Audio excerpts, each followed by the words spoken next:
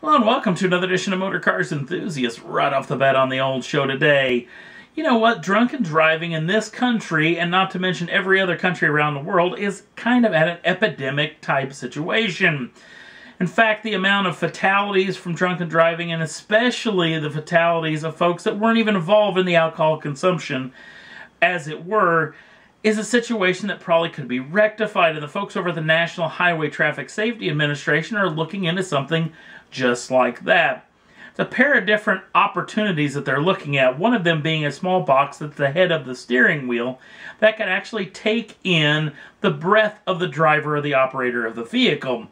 Now, because different molecules coming out of the driver's mouth, without being alcohol molecules versus the carbon dioxide molecules, have different densities, the infrared light inside of the box can tell the difference between the two, and will be able to detect whether the driver is not capable of driving the machine, as it were, and will make it inoperable. The second opportunity they may have is because a lot of vehicles have push-button starts. It can actually detect the alcohol content in the driver's body right through the finger touch onto that button, that it'll make the vehicle not start as well. Apparently, the National Highway Traffic Safety Administration is going to try to come up with a round number that they think will be the limit, which probably would be 0.08, and then they will work from there as far as making these vehicles inoperable. Now, that being said, this is kind of a slippery slope. People may look at this and say, you know what, this is an invasion of privacy. And there is that situation, too, as far as the push-button thing, that someone else inside the vehicle that may not be as intoxicated as the driver himself could get the vehicle in operation. May have to put somewhat of a combination situation together between these two outfits.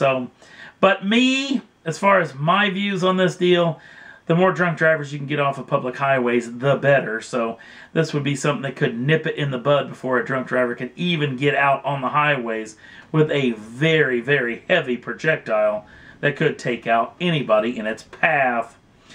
Next up on the list, well, it's been a long time since we talked about the folks over at Top Gear, and an interesting situation over the past several days. Apparently there may be a situation that gets the band back together, as it were, as apparently Richard Hammond and James May have both gotten an offer from the BBC. It's 4.6 million pounds sterling, or 7.1 million US dollars. They have been offered this to continue on with the Top Gear franchise.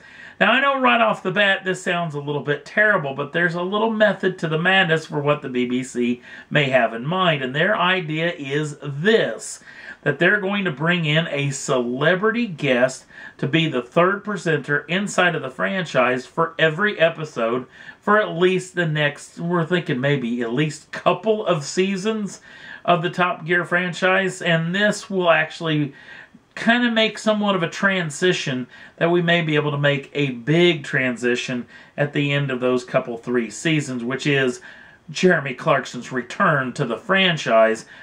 Now, this is an interesting situation. Number one, if you bring in a celebrity presenter, isn't it going to be kind of tricky if you're going to do these long road trips? Are they going to be available to actually do these? Or sometimes take months to actually film and produce, so that's going to be an interesting situation. Number two, James May's been pretty vocal about not working if Mr. Clarkson's not involved, so this could be a situation as well. And how good are the shows going to be without Jeremy Clarkson at the helm? That being said, I would still watch them anyway. So the funniest thing, at least to me in this situation, is if Hammond and May take this offer, that is, they will become the highest paid people inside of the BBC, and would have put them right on par with what Jeremy Clarkson was making in the beginning. So this is an awful juicy set of situations to see if this could actually happen. As much as I wanted to see an all-new program over either on Netflix or ITV, to get the band back together and have Top Gear the way it was, remember with the Cool Wall, and the Celebrity and the Reason Why's Car, the news segment, and the Stig, I think would be a pretty doggone good deal as well. So we'll wait and see what comes of this in the future. And last up on the list, Folks over at Toyota have actually gone over to the trademark office and trademarked a brand new name. And no, it's not the Supra. It is SFR. And a lot of people are pointing towards that this may be the FT1's concept, the new name for this machine. If they actually do build this particular concept machine, it may be a lot different than what this machine was. That being said, I don't really care for this alphanumeric style of naming things, even though SFR is have a nice little ring to it. Would still much rather have it be the Supra name attached to this machine when it comes out. But again, we'll have to wait and see. This has got a lot of traction, and it will be interesting to see what exactly comes about this in the next several months. And that's all there was that I thought was worth talking about for this edition of Motor Cars Enthusiasts. If you want to jump on over to the Facebook page, links down in the show notes. Also, if you'd like to subscribe to the channel, you can do so at any time and get the first dibs on the brand new shows as soon as they come out. Thanks for watching.